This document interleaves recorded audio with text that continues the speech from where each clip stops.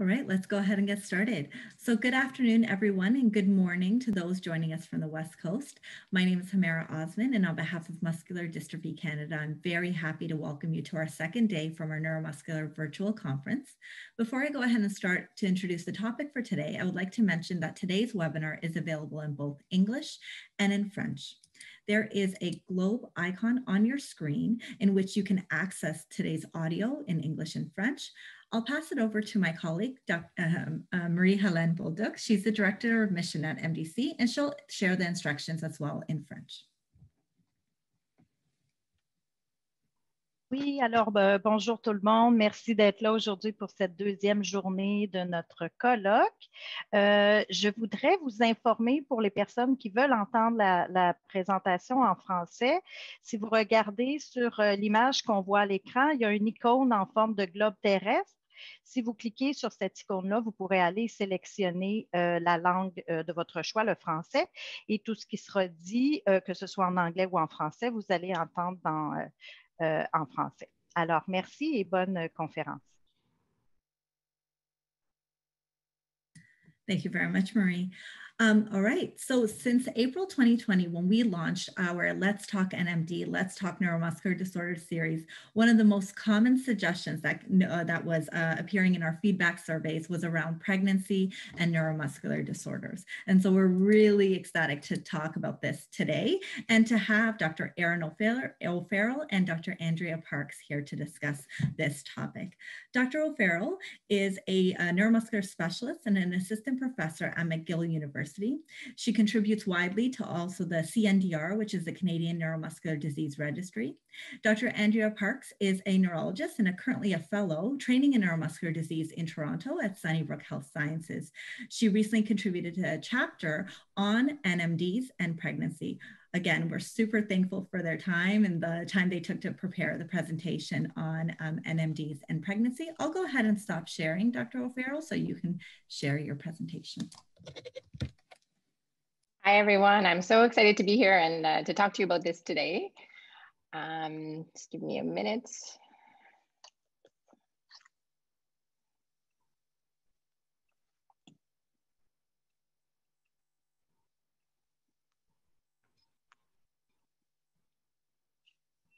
So you should be able to see my first slide. Let me know if not. Looks great. All right, so my name's Erin O'Farrell. I'm from McGill University and I work mainly at the Montreal Neurologic Institute. And I'm going to talk today about pregnancy and neuromuscular disorders. And I'm going to start off the talk and Andrea's going to join a little bit later. So just to give you our disclosures, we have no relevant disclosures for this talk, but I do want to disclose that I have participated in clinical trials, either as principal investigator or sub-principal investigator, and funded by the following companies.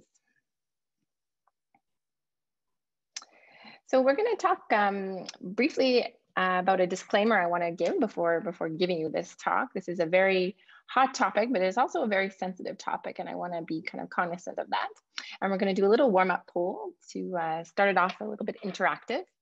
Then I'm going to go over an introduction to neuromuscular disease and general factors to consider before, during, and after pregnancy, things that are sort of more general to most neuromuscular disorders. Then we're going to get specific. So we're going to divide up the diseases you see listed below and talk more specifically about issues that might come up with each of them. At the end, we'll have some conclusions and then a question answer period. So I wanted to have a little disclaimer before we get started because this is a difficult topic and highly charged topic. And you know, the decision to have children to get pregnant is something very personal. So this presentation is definitely not meant to substitute for medical advice, and individualized advice and care is actually much more important than anything I could say in a presentation. So it's important that you keep that in mind, especially because of the complexity of care. So a lot of things we're going to talk about are sort of general statements, but might not apply to each case individually. So it's really important that if you're thinking of pregnancy, see your own doctors who know you best. And although we're going to discuss a lot about the risks and the dangers, because I'm a doctor, it's my nature to be vigilant for complications and to focus on them. But keep in mind, there's many successful pregnancies And many people who even have infants and children before their condition is diagnosed, and things may go well. So although we have to talk about the risk because this is, a medical talk, keep that in mind, that we probably focus on it more than the actual risk. So let's go to the first poll. So I have 3 COVID jokes, and I want you to tell me which ones you like the best. So the first one is the Olympic Games. So notice the rings are safely distanced. And I'll let you read this one here. And the third one is about couch potatoes. So the health alert is that being a couch potato can actually cure COVID-19. So A is the Olympic Games, B is the quarantines, and C is the couch potatoes. Please go ahead and make your choice.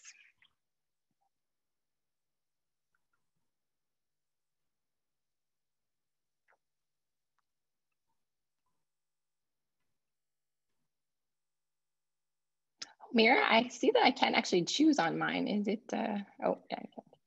Yep, looks great. I'm going to go ahead and end poll and also share the results so everyone can see.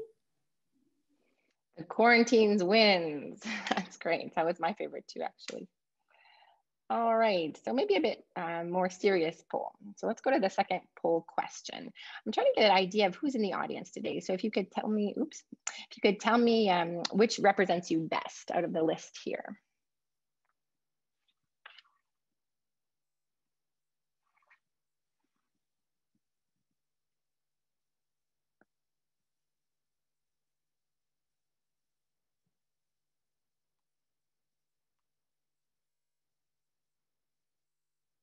All right, so we have about a third of people who actually have a neuromuscular disease. And then we have a pretty good distribution of some physio and occupational therapy, nursing, and doctors, as well as other allied health professionals. That's great. And then I was wondering why you decided to sign up for this talk and listen today. Were you just curious, thinking of becoming pregnant for the first time, already pregnant, or already had children, but thinking of having more children?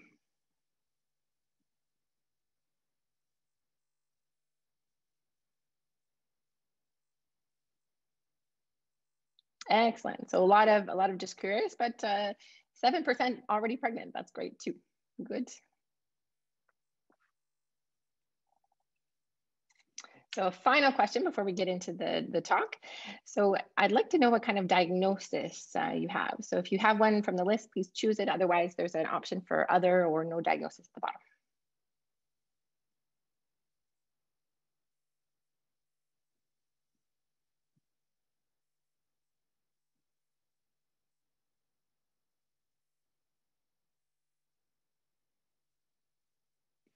Great. So there's quite a significant proportion that don't have diagnosis. That's interesting. I guess the largest group falls into the muscular dystrophy. That's great because I spent quite a bit of time relatively talking about that.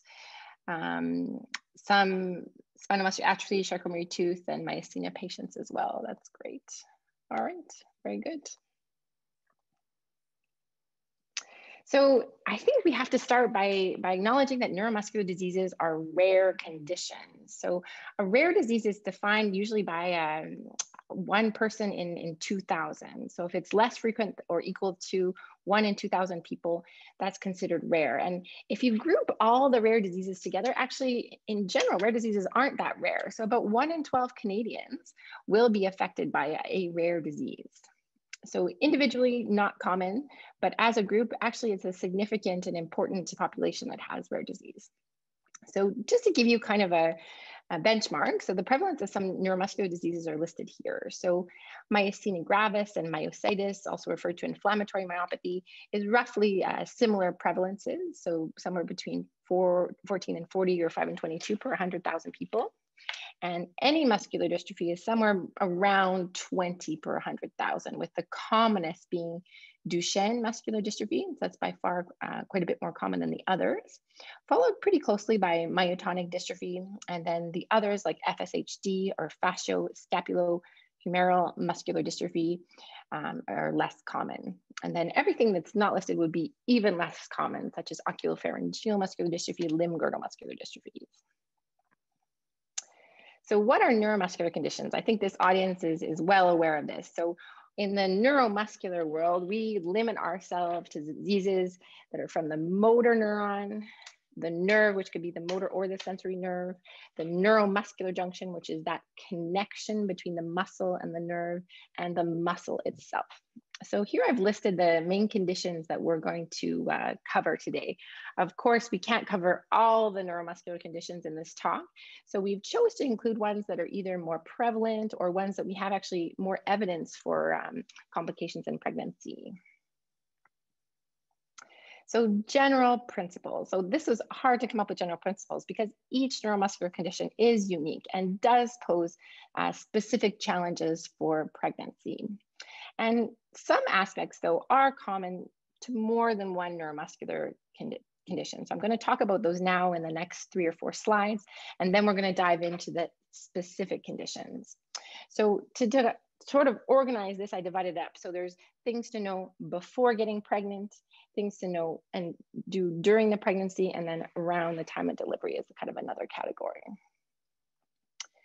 So these are the questions that I think are important to patients that have neuromuscular disease during pregnancy. So the top 2 questions are really related to the neuromuscular disease itself, and the bottom 2 questions are more related to the pregnancy and the baby. So people will ask, will I get weaker because I get pregnant? Will I get worse during the pregnancy? And will the disease that I have affect my baby while I'm pregnant? And then for the last 2 questions, the question is really, do I have a bigger risk of pregnancy complications than someone who doesn't have a neuromuscular disease? And same question for the baby. Is the baby more at risk of complications than someone who doesn't have a neuromuscular disease? So keep in mind, all the pregnancy complications we're going to talk about are ones that everyone has. So all patients who don't have neuromuscular conditions are at risk for pregnancy complications. And the question is really, is the risk a little bit higher or lower because of the neuromuscular disease? So I think this is the most important slide of my entire talk. So before you get pregnant, as much as you can, plan ahead. And by ahead, I mean, ideally, probably a year, maybe a little bit more. So it's really important to see your family doctor and your neurologist and get really specific individualized information about your condition and your risk. The reasons to plan ahead are because if you're on medications, they actually may need to be changed or altered before you get pregnant. If you have a genetic condition, you may want to consider genetic counseling. So I understand you're going to go into this a little bit more during a subsequent talk, so I won't go into it too much in depth, but I would say this is really, really important and has to be considered. Also, keep in mind that in Canada, genetic counselors aren't available on every street corner. So sometimes there's a wait list. So really think ahead and make sure that you get access. There's some other things that the doctor has to think about when you do get pregnant. So some neuromuscular conditions can affect the heart muscle or the lungs, and it may be necessary to do some baseline testing before the pregnancy to see where things are at. And then as for people who don't have neuromuscular conditions, it's really important to remember the Canada Health Guidelines as well. So there are guidelines, you can see the website there for preconception care, and these are good advice for patients with neuromuscular disease too. So they recommend taking a multivitamin with folate, that's to prevent neurotube defects, which neuromuscular patients are at risk with, same as the general population. They recommend limiting alcohol and getting some, at least small amounts of exercise. So now we're going to go into the 3 stages. So preparing for the delivery, this is sort of the later on. So it's really important that during the pregnancy, very early in the pregnancy, that you start about thinking about assembling your multidisciplinary team. So usually the neurologist or the family doctor is the quarterback of this team, but the team can consist of a lot of people. You may want to involve midwives, doulas. You may need physios, occupational health, or occupational therapy. You may need different kinds of doctors. So maybe a high-risk obstetrician, maybe an anesthetist. There's lots of people that might be involved in the care depending on your particular needs. And it's really important to make sure that your caregivers know something about your risk. So it's really hard for people with rare diseases because, when you go to your family doctor might not know about your disease. They may have developed a relationship with you and know you very well over the years, but they might not have a lot of other patients with your condition. So that's where your neurologist can come into play and be helpful with explaining what people with your disease are at risk with during pregnancy. And I think it's important that there's a communication between the neurologist and whoever's delivering the baby, whether that'll be an obstetrician or a family physician. It's important to think a little bit more carefully about the delivery environment when you have a neuromuscular disease. If you are at high risk of complications, or if the baby is, you might want to consider delivering somewhere where anesthetist and a neonatal ICU are available. Even if it's a low risk, you'll need those services. It's really reassuring to have them available quickly. And it is possible, like anyone who gets pregnant, that you, for unexpected reasons, have to go on to have a C-section. And for people with neuromuscular conditions, there can be some interaction with agents for anesthesia. So it's a good idea to have a pre-birth consultation with an anesthetist that can help with that a little bit. In general, so for all neuromuscular conditions, it's usually better to have a regional anesthesia than a general anesthesia. So after delivery, these are some questions that come up. So some of the medications used for neuromuscular disorders, particularly the myasthenia and inflammatory myopathies, might not be great for breastfeeding. So that's something to discuss the risk benefits of with your doctors. And some of the conditions can affect the disease. Some actually get better after delivery, but not all of them. So we'll talk a little bit about that specifically with the disorders. And being able to care for the baby is another concern that mothers have a lot. So of course, province by province, there's different supports for moms and families with disabilities. Here in Quebec, we have a very good program, Parents Plus. I believe they're talking with this conference tomorrow. But it's important to think about the environment the baby and the mother will be in, and is it properly adapted? Is there not only a caregiver to help relieve the mom, but also someone to help take care of the mom if fatigue and energy conservation are important. All these things require both financial and emotional supports as well, so it's good to plan in advance.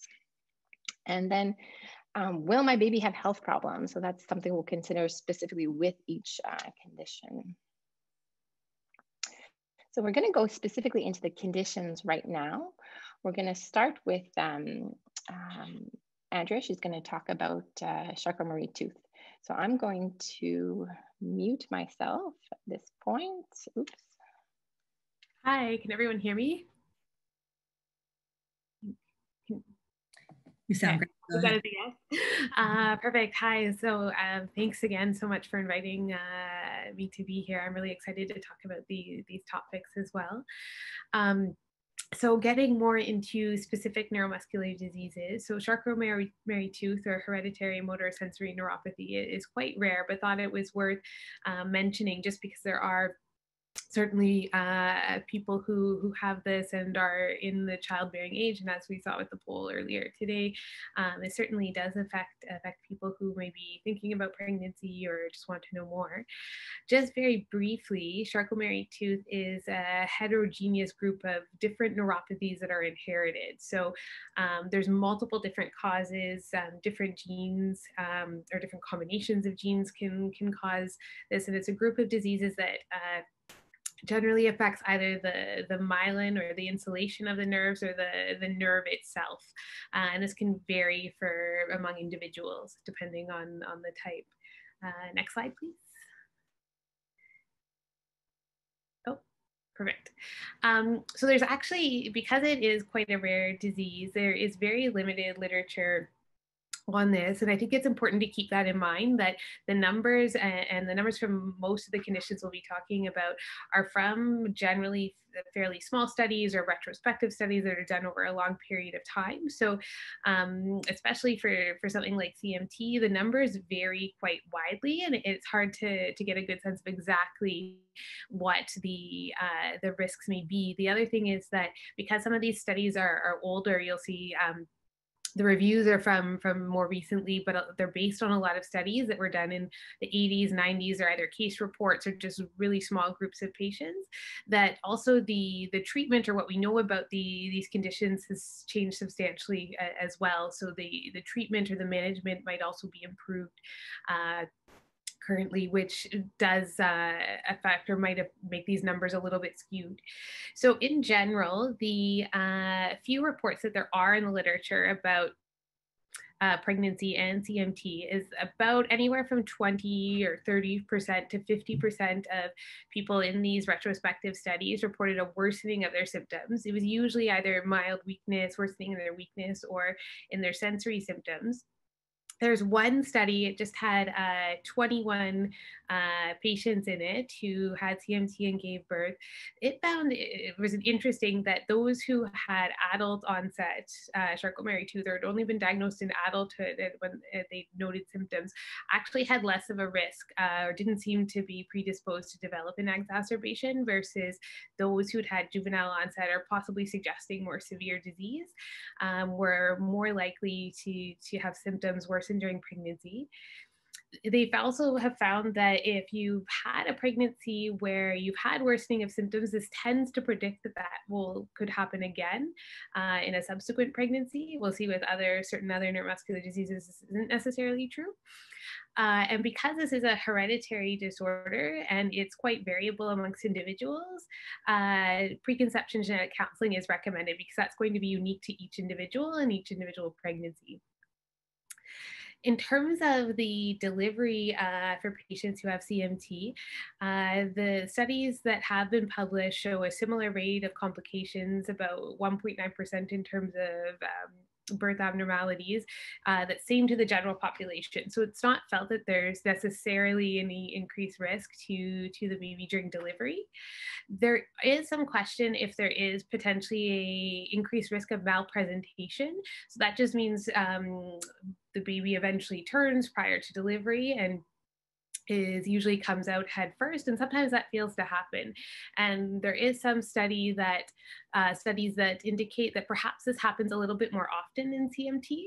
It's unclear if this is because of CMT in the mother, or if this is indeed the case, because it's a genetic condition, it's possible that in the one study that found this, the babies were also affected. We don't know. And if the babies were affected, potentially they weren't moving quite as much, and you have to have quite a lot of movement for the baby to be able to turn it by itself. So it's potentially could be related to that, but we're unsure. But there is potentially the higher need for instrumental delivery or for C-section because of that. The one other thing to just be mindful, and again, this is far from proven, it's just been suggested in the literature that there may be also a higher risk of postpartum hemorrhage. There's some thought that the nerves that innervate the uterus and cause the uterus to contract can be affected by CMT. So after a delivery, the uterus needs to contract down quite a lot to stop bleeding. And if that doesn't happen, there's a higher risk of bleeding. And there's some thought that might be something to just watch out for potential complication. Otherwise, generally, people can have normal deliveries, normal vaginal deliveries.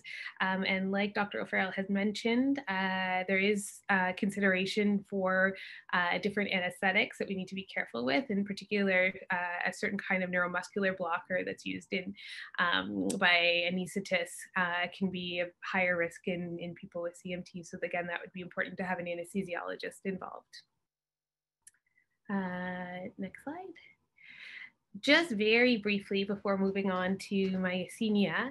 So acute inflammatory demyelinating polyradicular neuropathy, or the chronic form as well. So those are also neuropathies. So these are conditions that are acquired. They're not inherited, so that people develop.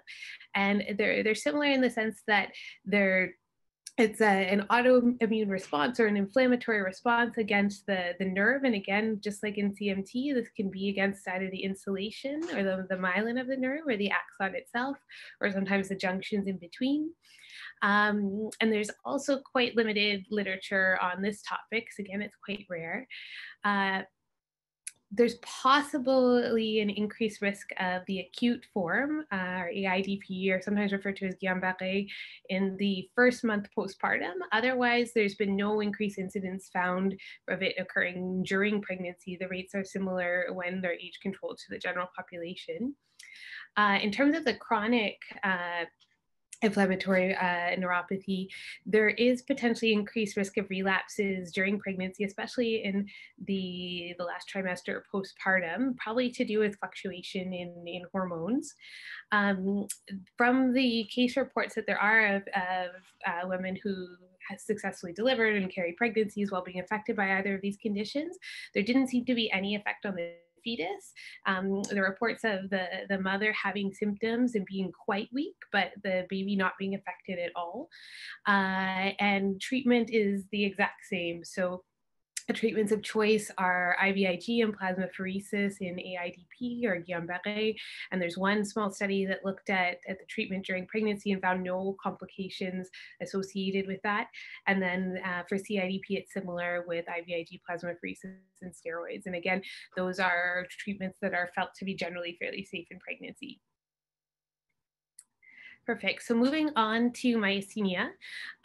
So just very briefly, as I'm sure most people here know, it's also an autoimmune disease. So it's generally acquired. Sometimes it can be inherited. There are certain forms where there's antibodies against the receptors at the neuromuscular junction, or the part where the nerve communicates with the muscle, and they become blocked by antibodies against the receptor itself, or proteins around the antibodies. You can go to the next slide.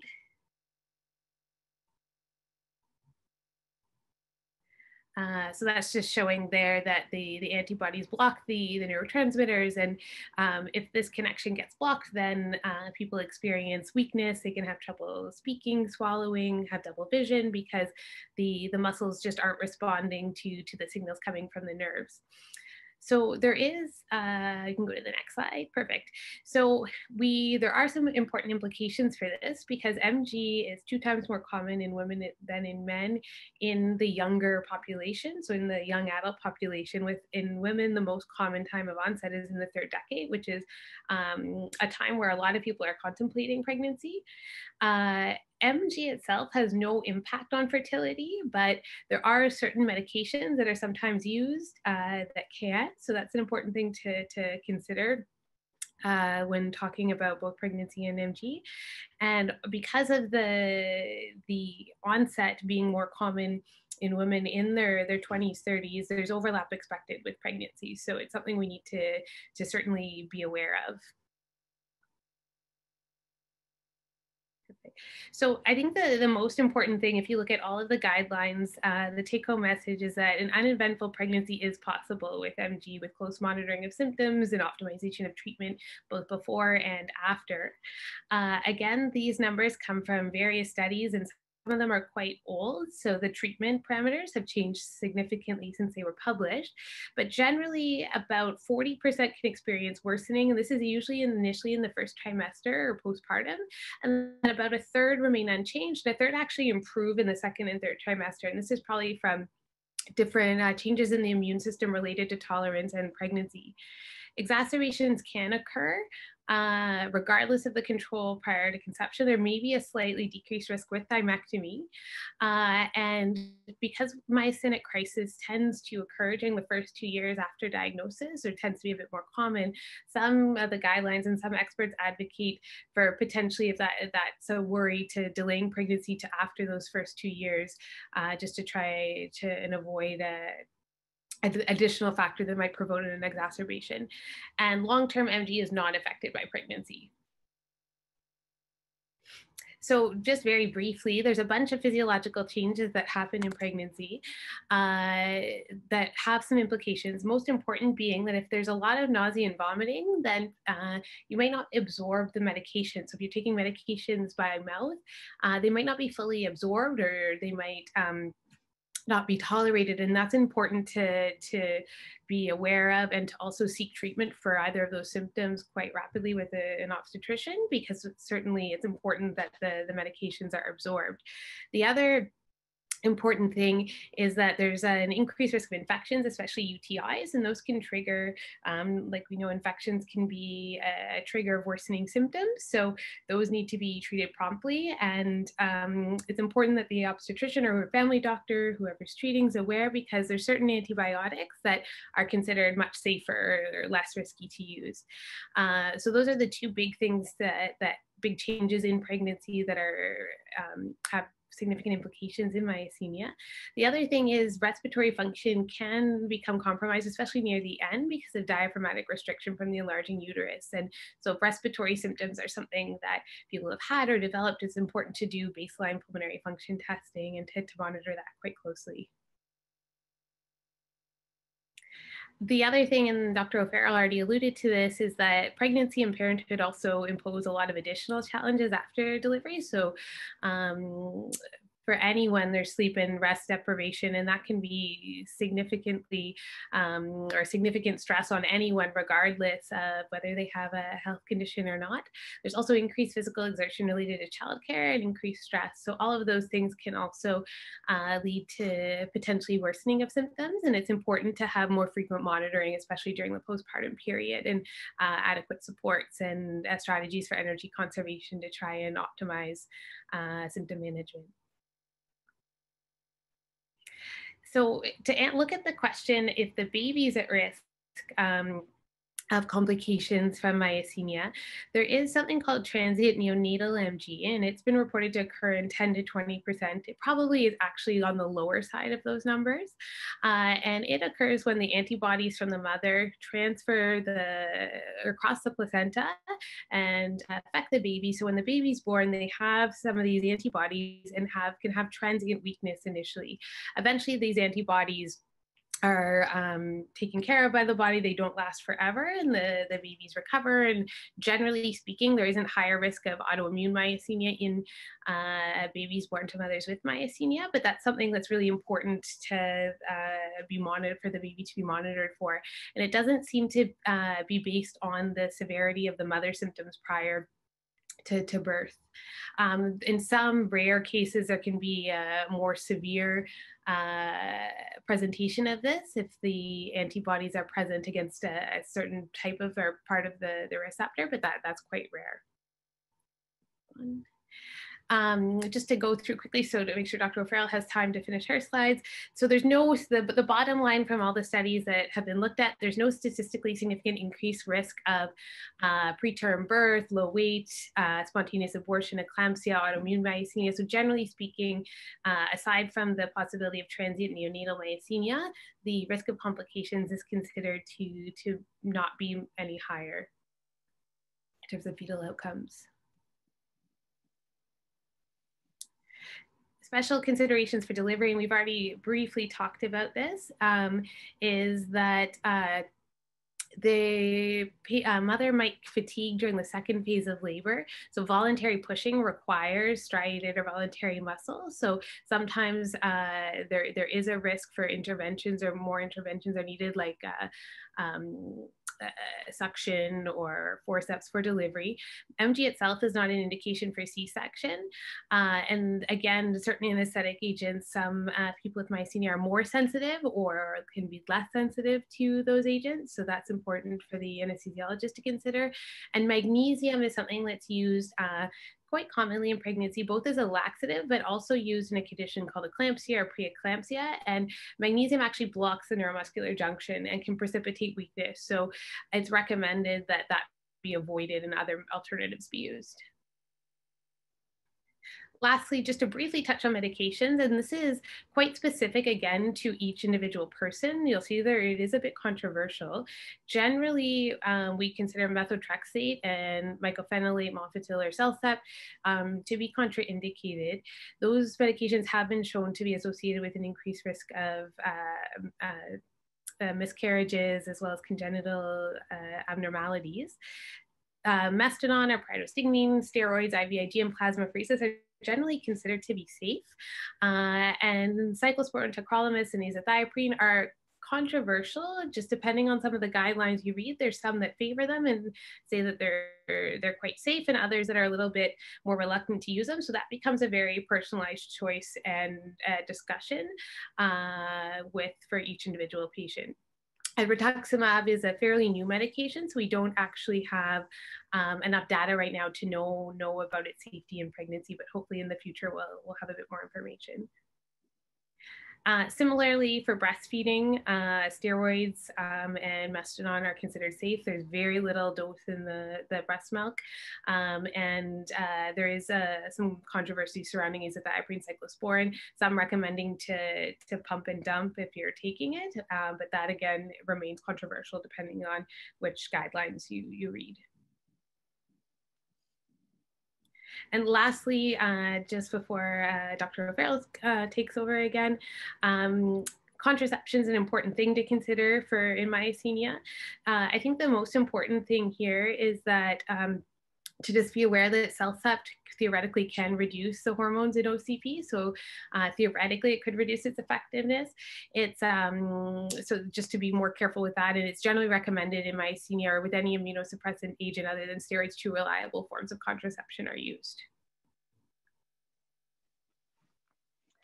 So I'm going to thank Andrea. Thank you, Dr. Parks. I'm going to take over and I'm going to talk about a couple of the other diseases. So let's start with inflammatory muscle disease. We put this one right after myasthenia because there's a lot of similar issues with the same medications used. They both affect women at reproductive age.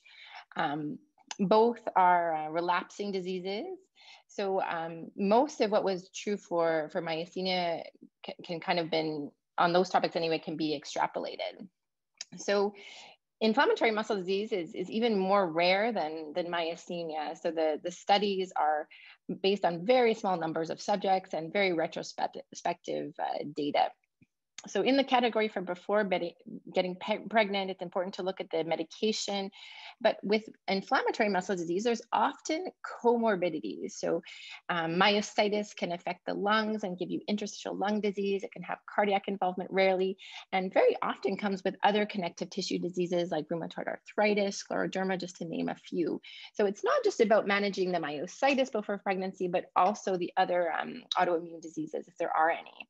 And it's generally thought now to be better to wait for a remission before starting or planning a pregnancy. So during pregnancy, the data is small, but actually some people improve. So maybe up to as high as 50%, but can relapse afterwards. We think this is probably related to hormones, but no one knows for sure. And the drug recommendations are the same as what Dr. Park said, so I won't repeat them. So there's no definite information on fetal outcomes. In one study, they were found to be favorable. In another study, there was an increase in spontaneous abortions and preterm infants. But I think the numbers here are still too small to make any firm conclusions. The one thing that did kind of come out is that when they looked at one large US registry, this seems to be associated with hypertensive disorders. So this is where close to the time of delivery, women might have high blood pressure. So it's important to monitor blood pressure because these are things that we know how to treat and manage. And then some studies again say risk of relapse after, not so sure that that's conclusive. I'm going to talk about the muscular dystrophy. So I found this was the hardest topic to talk about when you want to talk about pregnancy because it's such a heterogeneous group of diseases. So really I could spend a half an hour on each one of these diseases talking about the different studies related to pregnancy. But that's impossible. So I'm going to try to make some general statements. So the studies I've decided, or the diseases I've decided to focus on would be Duchenne muscular dystrophy because this is the most common. And it presents with limb girdle weakness, shown in the picture here. Myotonic dystrophy is also common, especially type 1, not so much type 2. So I'm going to talk a little bit more about it. We have a lot more data on myotonic dystrophy than some of the others. And then I'm also going to mention FSHD, or facioscapulohumeral muscular dystrophy, and a little bit less limb girdle muscular dystrophy forms. So these are genetic conditions. So the most important thing here is to have some thought before you get pregnant about genetic counseling and what the risks are. The only muscular dystrophy associated with fertility issues has been myotonic dystrophy because it can have effects on the endocrine system, but it's not clear that that applies to everyone, so it's not universal. So weakness may or may not progress during the pregnancy. Of course, in the case reports, there's a little bit of bias of reporting cases where things get worse. So I think that we don't know for sure whether it will progress or not, but we have to be prepared for that risk. And for the pregnancy complications, the best data we have is not from Duchenne or the other muscular dystrophies, but from myotonic dystrophies. And in a controlled study, there was an increased risk of ectopic pregnancies, premature deliveries, spontaneous abortions, stillbirths. However, these were still small risks, although they were bigger than the general population. Most can still expect to have a normal delivery. So the delivery may be by a spontaneous vaginal delivery as any woman delivers. However, it's recommended to be prepared for the possibility that a C-section might be required.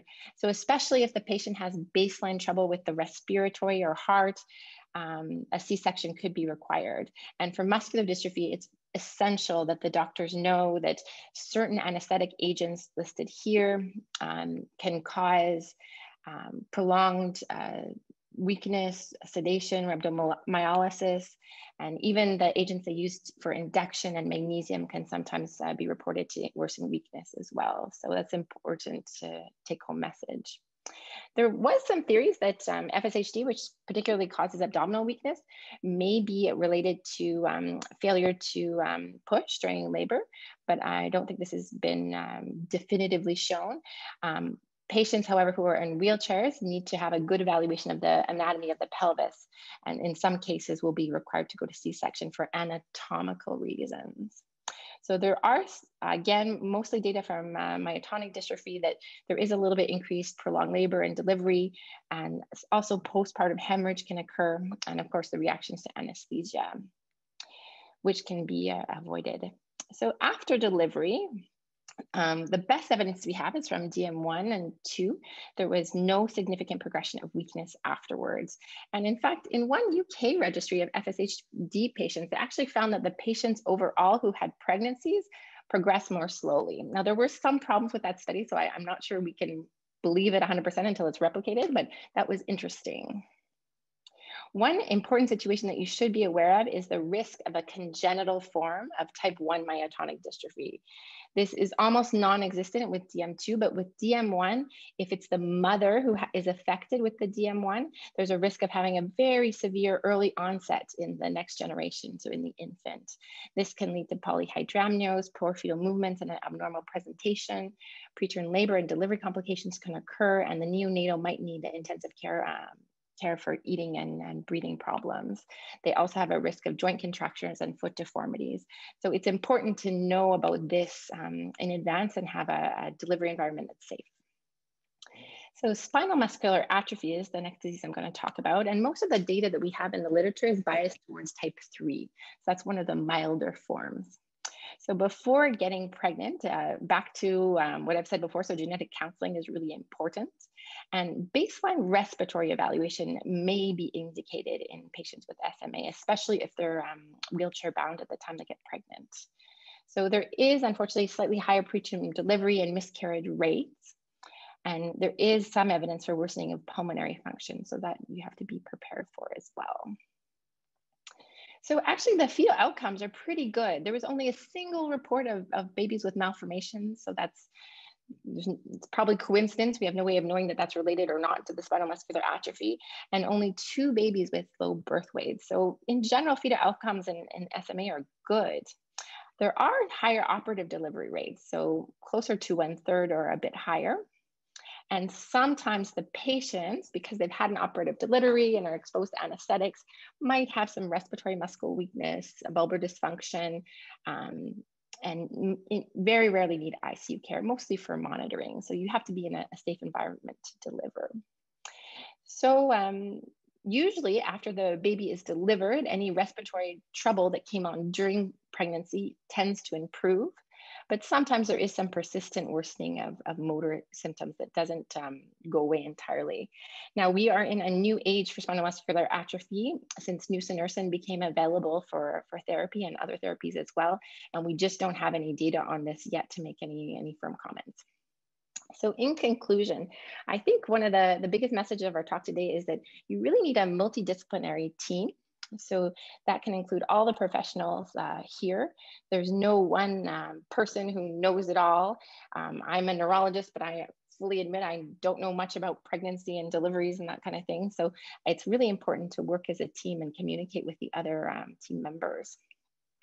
We definitely need more research. So the evidence that I presented to you today are mostly based on small series, retrospective data. Dr. Parks did a good job of explaining also that these were done in the past and maybe don't reflect the better management that we have available today. So really, because these are rare diseases, it will require international cooperation, perhaps registries, to accumulate sufficiently large patient numbers so that we get good information. And then there's also the issue of finding control groups in those situations as well. And it will always be difficult to make predictions about limb-girdle muscular dystrophies because that's such a heterogeneous group with so many different genes involved. So I know this is a medical talk and we focus a lot on complications, but please keep in mind the majority of patients can have children safely. And some of these complications may be overstated because as doctors, we tend to report things, to publish case reports when things go wrong, not necessarily when things go perfectly well. So keep that in mind as well. So we'd like to thank you so much for attending the talk today. Thanks to our patients who, without them, we wouldn't be here. And we're happy to take French or English questions. Donc, nous serons contents de vous répondre aux questions en français. Merci beaucoup. Thank you so much, Dr. O'Farrell. Thank you so much, Dr. Parks. That was excellent and exactly met our learning objectives for today, which was to get an idea of how in women with different neuromuscular disorders do during pregnancy and after pregnancy, and some great tips there. I'll pass it over to Marie-Hélène. I know she has one question that came in through the chat box. Oui. Alors, la question est en français. Qu'arrive-t-il si la personne est porteuse du gène de la dystrophie musculaire de Duchenne et qu'elle veut devenir enceinte? C'est le cas de ma fille. Information supplémentaire, mon fils de 23 ans est atteint de dystrophie de Duchenne et je suis également porteuse. Donc, je dirais que c'est très important de parler à votre neurologue et aussi avec un conseillère en génétique. Donc, en principe, si vous êtes porteuse comme femme et vous devenez enceinte, l'enfant ou le bébé, si c'est une femme, normalement, elle n'est pas touchée par la maladie, mais peut également être porteuse. Risque de 50% d'être porteuse aussi. Parfois, les femmes ont même plus tard dans la vie les symptômes. Si le bébé, donc si la mère est porteuse et tombe enceinte, si c'est un garçon, ça pourrait être touché par la maladie de Duchenne. C'est fort probable. Donc, c'est très important que vous voyez une conseillère en génétique pour discuter ces risques-là spécifiques à votre situation et les options. Est-ce que j'ai répondu bien à votre question? Je crois que oui. Ah, c'est déjà fait qu'on me dit oui. Donc, c'était en réponse à votre question. Okay. Vous avez répondu. Merci. Dr. O'Farrell, a question we received prior to today's webinar was, and I believe you addressed it, was a woman who is receiving Spinraza, nusinersen, and was wondering if there was any data at all that could help to inform whether there would be any complications throughout her pregnancy. Any comments on that further to what you talked about today? Yes, so far there is no published data, but the company that provides the drug often keeps a registry, a voluntary registry, or may have post-marketing surveillance, we call it, and have information about that. So it would be important to contact the neurologist who can be in contact directly with the company and see if there's any newer information than what I have. So I guess there is a risk in theory that the genetic alteration that's being done to the patient to treat the disease may also affect the infant as well. And that infant could have too much spinal muscular atrophy. So it's the survival motor neuron protein. So that's a theoretical risk, though. We don't have any real world published data, but there might be other data out there. I would encourage your neurologist to get in touch with the company. Excellent. And I know we're going to have another session at 1 p.m. Eastern on family planning, genetic counselors. And I think this question will be addressed there. The question is from Christina asking, what do genetic counselors do and how could they help someone affected by limb-girdle muscular dystrophy prepare for pregnancy? But perhaps we can get a preview of that response, Dr. Parks or Dr. O'Farrell. Sure. So I'm definitely not a qualified genetic counselor. Genetic counselors aren't neurologists. They're trained in genetics and they're usually not medical doctors either, although some medical doctors are geneticists and they may provide counseling themselves. So definitely they're most useful for discussing your risk and even the amount of certainty we have for that risk. So one of the problems with limb-girdle muscular dystrophy is that even when you have a certain mutation, that doesn't predict exactly what you're going to have in terms of a disease. There can be a huge spectrum from a patient who just has an elevated CK, which is a blood test, to a patient who's wheelchair bound from the very same mutation. So not only can the genetic counselors tell you the risk of passing that gene on, but they can talk to you a little bit more about the uncertainty and the manifestations of the disease. I think that's really helpful. And more than that, they know what the options are with respect to what choices you can make before pregnancy as well. So I'm not going to steal their whole show, so I'll let them answer that maybe a bit more specifically. That's wonderful. Dr. Stephanie Plamondon is asking questions. She's asking whether there are any specific risks in congenital myopathies like Nemelin rod myopathy, or if there's any information on muscle disease and twins. Yes, that's a really good question. So I guess what gene underlies the rod myopathy would be important. Most of the congenitals are thought to have the specific risk related to a small risk of either malignant hyperthermia or rhabdomyolysis around the time of delivery. So that's something to think about. And I am not aware of any patients who were twins with muscle disease that had pregnancies. That would be interesting as well, but I didn't come across any of that on my literature search. Thank you for the questions. Excellent. The last question or comment, rather, they're mentioning that it's not a question, but a comment, but it's about genetic counseling. The individual mentioned that herself and her husband just started their appointments after a 10-month wait. So it's very important to get on a wait list as well as guided in the seminar. So start early because they started with a full family history and they want to decipher which kind of tests would be possible, what kind of blood work. So really being proactive here, as you mentioned, Dr. O'Farrell, is quite wise. Yeah, I'd even go for 2 years if you can, plan ahead. So once you start even thinking about having a kid, really start the process. Excellent. So once again, thank you so much, Dr. O'Farrell and Dr. Parks, for a really evidence-informed presentation, a very clear presentation, and helping to answer some really popular questions that we also receive here at MDC through our research hotline. A recording of this webinar will be made available on our MDC YouTube page. And I would like to welcome everyone to go ahead and attend our 2 later sessions at 1 p.m. on family planning and genetics, and then later today on sex, sexuality, and neuromuscular disorders. What I'd also like to do is to thank Roche, PTC, and Alexion for supporting education initiatives like this and for their continuing ongoing collaboration with MDC. Thank you all so much for your time, and I hope to see you all at the next few sessions.